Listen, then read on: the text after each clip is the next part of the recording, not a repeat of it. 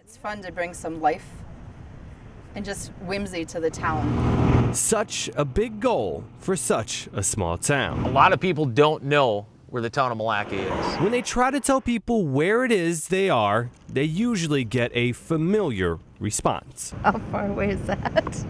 A lot of them get confused that we're near Mille Lacs Lake, and that's the first thing that we have to tell people, that no, we're not in Mille Lacs Lake. It's very easy to get to, but it's also very easy to forget. And that's what the people of Malacca wanted to change. We'd like to beautify the town. So they started with something that goes unnoticed. Some might describe it as, Besides invisible, in desperate need of attention. a lot of attention. They were pretty ugly.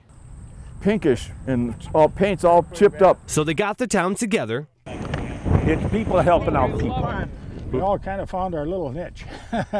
Some cleaned, some applied a fresh coat, and some created. I have to outline it all and then color in the eyes, yeah, and then I'm done. Actually, they recreated. I like the Monsters Inc. one that's front of Teals, and I like Tigger. And they kept going until the hydrants were animated. We've designed 14 so far. We have 8 completed, 6 are in progress, and I have like 4 more on the back burner. The first character got going, that's when the characters took off. From a princess saving plumber to a bouncy cat and even a yellow guy who can't eat enough ghosts, they've all been a hit. It's getting harder to paint, especially when we're on the main streets, because people are constantly stopping. And they just love them. They just have nothing but good things to say about them. They put the grouch next to the garbage collector and the dog next to the vet. And hopefully they put Malacca on your map the next time you take 169 up north.